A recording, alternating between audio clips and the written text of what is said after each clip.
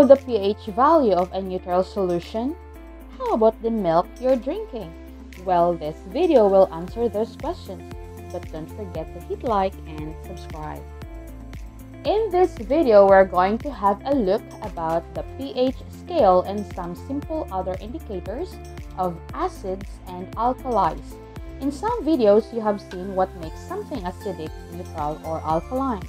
We can tell something's acidic, alkaline, or neutral by using an indicator. Indicators are substances that show different colors when they are in acidic or alkaline conditions. Litmus paper is a simple indicator that tells us whether something is acid or alkali. Litmus is red in acids and blue in alkalines. Litmus paper is made from lichens which have been used to dye cloth for hundreds of years. It can be used as liquid or paper. The paper is easy and more reliable.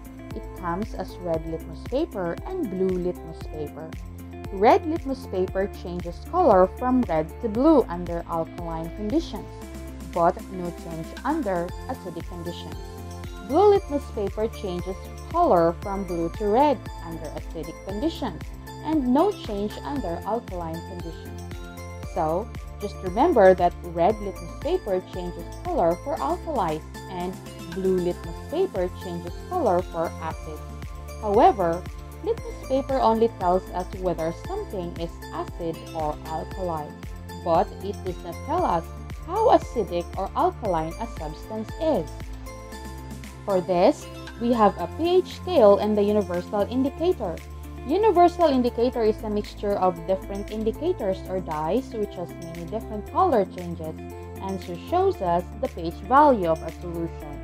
Again, it can be used as a liquid or paper. The pH runs from 0 to 14, with 0 being extremely acidic, 7 being neutral, and 14 being extremely alkaline. Stomach acid is a strong acid with pH of about 2. Acid rain is with pH of about 5.5. Milk is slightly acidic or close to neutral to 7. Seawater is slightly alkaline. Soapy water is a strong alkaline, and bleach is really a strong alkaline with a pH of 13. Universal indicator is so good due to its ability to indicate the entire pH spectrum. There are other indicators that can be used to have other color changes, but these two are the ones you need to know. We can also get even more accurate pH using a pH meter which will give us readings to 0.01 of the pH. So, this lesson showed that indicators can tell us whether something is acidic or alkali and how acidic or alkali it is. Red litmus paper changes color for alkalis and blue litmus paper changes color for acids.